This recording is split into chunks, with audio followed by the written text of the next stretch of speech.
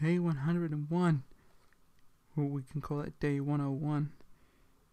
And it's the 11th of April, Sunday. Not much has been going on. It's just another relaxation. Tomorrow's also the day I'm going to get my hair cut. After 4 long months of non-hair clamped all over my face. By the time I had that cut off. I'll be going back to my own hometown, Brentwood, at Barbarco, where I usually have my coffee and just talk about my problems. Since I don't talk to anyone else about my problems. Not anymore. They just wouldn't get it, nor understand. Even if I did tell them. I understand them, but I doubt they'll understand me.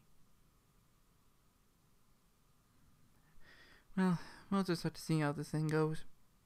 So, I'll see you all Monday.